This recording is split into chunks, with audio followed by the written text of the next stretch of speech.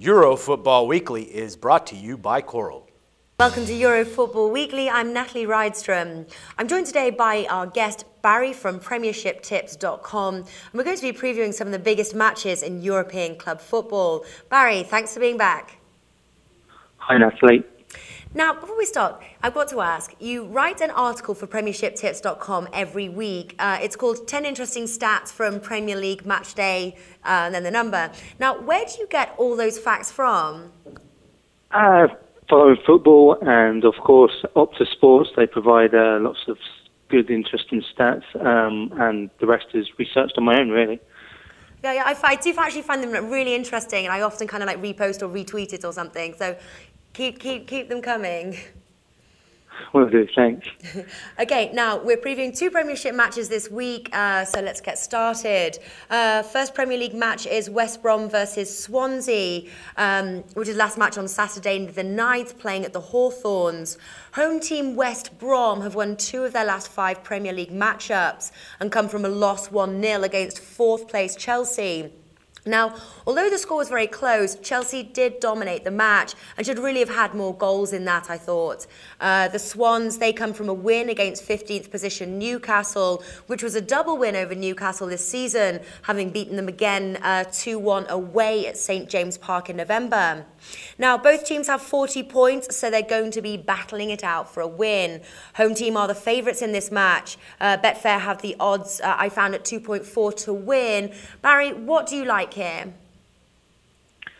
I actually like the away team in this one.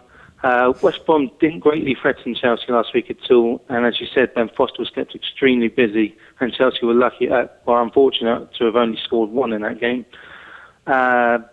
For West Brom, Lukaku is back this week, their top scorer. Of course, he couldn't play against his parent club Chelsea, so that does add a threat going forward, although the midfield have created little of late. Their home record, in fact, West Brom, it looks good this season, except that they've lost 2 of their last 4 at home, so they're pretty struggling. Their form is certainly dipping of late. When these two met at the Liberty Stadium earlier this season, Swansea were comfortable 3-1 winners, and they played West Brom off the park. They dominated possession and passed away around them. Whilst I don't expect them to completely dominate this game, I do expect Swansea to get the result. Their road record of late is pretty terrible, in fact, without a single goal in the last 4 away games. But at home they won last week, and the week before they won in the cup final. So they're confident, they're playing very well. Miku is scoring again, he's on 15 for the season, and I like their threat down the wings with Wayne Routledge and Nathan Dyer. Their pace should cause West Brom a lot of problems at fullback. So I'm going for Swansea.